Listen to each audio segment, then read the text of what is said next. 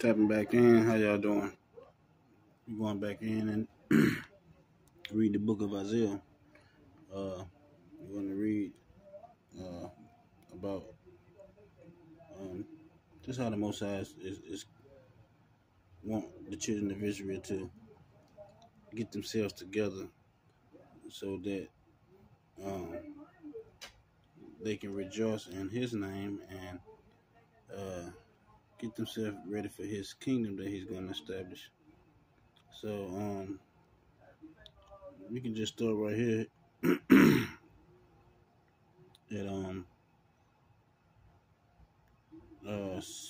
we can start at 17. It says, "But Israel shall be saved in the Lord with an everlasting salvation. Ye shall not be ashamed, nor confounded. World without end."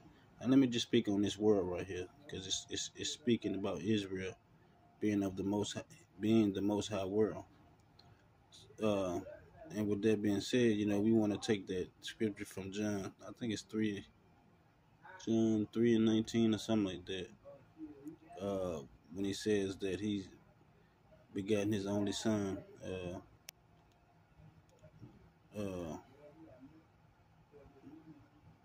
whosoever, I forget what that scripture say, but just speaking on that world in that scripture right there, that's not talking about the whole entire world. That's talking about the world of Israel, because the Most High, the children of Israel, they are the world to the Most High. So we got to get the proper understanding of that scripture and quit thinking in that scripture is talking about the whole entire world, when it's actually talking about one nation, and that's the nation of Israel. For thus said the Lord that created the heavens, God himself that formed the earth and made it. He had established it. He created it, not in vain. He formed it to be inhabited. I am the Lord, and there is none else. I have spoken not in secret in a dark place of the earth. I said not unto the seed of Jacob. And the seed of Jacob is the nation of Israel, which is the 12 lost tribes, so-called lost tribes, which are the people who was taken on slave ships and brought to America, and some of the people that was already here in Americas and other places that's around the world in different countries.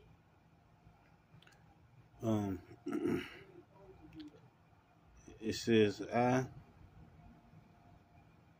I'm sorry, I don't know why my camera is doing this. I, the Lord, speak righteousness. I declare things that are right. Assemble yourselves and come. So the Most High wants us to assemble ourselves, meaning He wants us to get our minds in order to come back to Him, to His truth, and to the truth of the Bible, and stop following after man-made doctrines or man-made things like holidays and stuff and things like that. He say, "Draw near together, ye that have escaped of the nations. They have no knowledge that set up the wood of their graven image." And what is the wood of their graven image? That's the so-called white Jesus that's put on the cross, on that wood of on the wood of their graven image. Because you remember, the Most High don't want us worshiping nothing with wood and stone. The Most High never set up images. He say, "Tell ye I'm sorry, of their graven image, and pray unto a God that cannot save. So that God, which is that the so-called white God, white Jesus, he said that God cannot save. Tell ye and bring them near. Yea, let them take counsel together, who had declared this from ancient times, who had told it from that time. Have not I the Lord, and there is no God else beside me, a just God and a Savior? There is none beside me. Look unto me, and be ye saved, all the ends of the earth. For I am God, and there is none else. I have sworn by myself, the word is gone out of my mouth in righteousness, and shall not return, that unto me every knee shall bow, every tongue shall swear. Surely shall one say, in the Lord I have righteousness and have strength. Even to him shall men come, and all that are increased or incensed against him shall be ashamed. In the Lord shall all the seed of Israel be justified, and shall glory. So the Most High saying, get yourself together and come back to him and be glorified through his truth, through his word, and through him who's coming back to save those that are lost. So I wanted to share that with you guys and know that we don't have nothing to be worried about. We just need to gather ourselves together and come back to our Father who created the heaven and the earth and all things in it, and we'll be okay.